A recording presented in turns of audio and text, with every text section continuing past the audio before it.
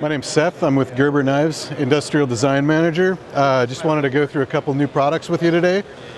Here we have the Empower Automatic Series. This is based on our Propel Automatic that we've been a fairly successful knife for a number of years. We've upgraded this series from G10 with a stainless backspacer to all machined aluminum with an integrated lanyard hole. Some machined-in jimping.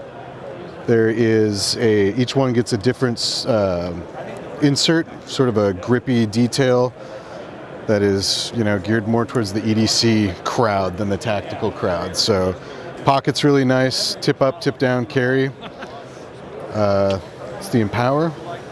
So, tell me about changing the material and how it's nicer on pockets and things like that. Oh yeah, sure. So the G10, this textured G10 on the Propel series, I mean, it's definitely built for a more, tactical utilitarian application. But the fact is, it is very, very hard on pockets. It'll tear them up pretty good.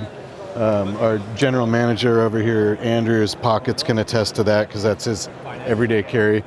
So, as you mentioned, with the everyday carry application in mind, this has a much more streamlined texture. Essentially, there's not a whole lot that's going to interfere with the life of your pants. So, a good standard for Gerber for a long time has been the Fairbairn Applegate Covert Automatic Series, the full-size Covert and the mini Covert.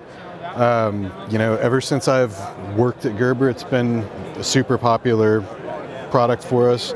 But it's always been black and partially serrated blade. So we've got a couple new colors, only one here. This is a Tactical Gray, which is a Type 3 anodized hard coat, stonewash blade, and full fine edge on both of these blades here. So slight remix on a classic for us. Over here, these are more budget-friendly knives here, imported knives. We took a look around at the custom knife landscape and tried to get a read on what folks were really responding to and opening their wallets and their hearts to in the custom world. The Cleaver definitely stood out as a fairly popular knife that we sort of wanted to bring some of the spirit of that design into a more accessible price point for folks. Despite its unique appearance, it has turned out, for me at least, to be an extremely practical blade shape.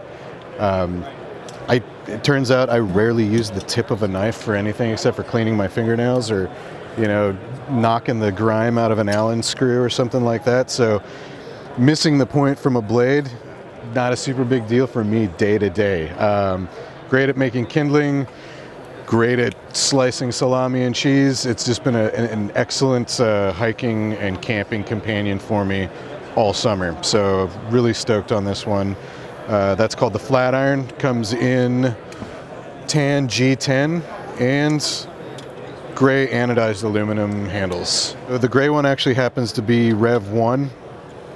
Most of the changes are going to be visible on the pile side, lock side here. First version got a stop disc for the over travel on the lock bar there, just to try and avoid, overbending the lock bar. Turns out that folks were having difficulty opening the guy because your forefinger and your middle finger wind up on the lock bar, and that presses the detent into the tang even harder. So the harder you try to thumb this guy out, it becomes sort of a game of diminishing returns. It's just the harder you try, the harder you're pushing the lock against the tang. So what we actually wound up doing was replacing this disc with this plate here. Essentially, it's a landing for your middle finger and forefinger, and it has sort of this tactile formed-in feature here that lets you're right there on the lock. Leave your hand there or your fingers there, and that way it keeps you completely away from it. So it comes right out. You're not affecting the lock at all. We moved the thumb hole a little bit farther away from the center of the axle to give people a little more purchase or a little more leverage, and your thumb kind of runs into the end of that window there and helps with one-handed opening.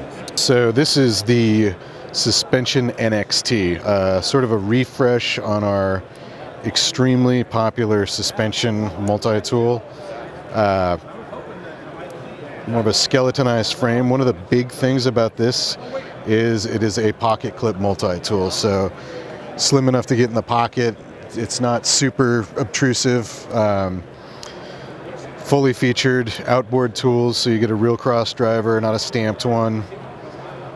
The chisel grind all there. File, which has some measuring increments there. A pair of scissors, bottle opener, can opener, part serrated blade, and a flat driver with a wire stripper grind on it. So those are all locking. Comes with a lanyard point there, and then same jaws that everybody loves on the original suspension are reused on this. You can learn more about Gerber at gerbergear.com or swing on by Blade Show West 2018 this weekend. Thanks.